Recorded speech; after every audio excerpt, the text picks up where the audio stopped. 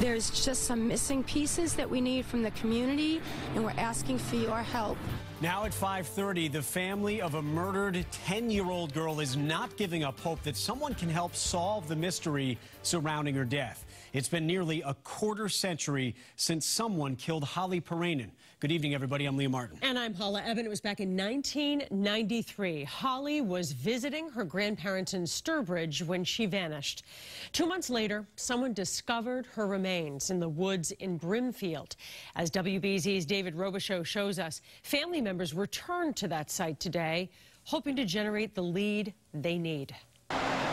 By the side of a road in Brimfield, the relatives of a little girl who was murdered 24 years ago appeal for help. The TIP campaign is called Hope for Holly. There's a $40,000 reward for the arrest of her killer. She was only 10 years old. She's just very, very sweet and just a typical great little girl that we miss terribly.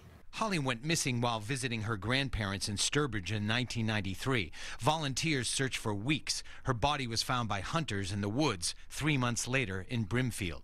There have been leads over the years, but no arrests. In 95% of cold cases, the perpetrator is actually identified in the first 30 days of the investigation. So that's what we're hoping to happen. There could be a link to another murder case. In 1992, Lisa Ziegert was raped and murdered in Agawam. Investigators found DNA on her body that matched a suspect named Gary Shara. Shara's DNA will now be run against other unsolved cases like Holly's. Hampden County solving Lisa Ziegert's case.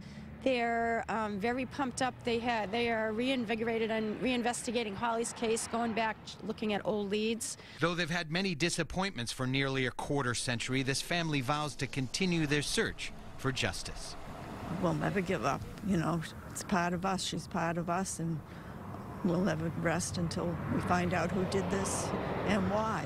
One of the organizers told me they've already received some valuable tips. In fact, she said some of them, quote, should make some of the suspects very nervous.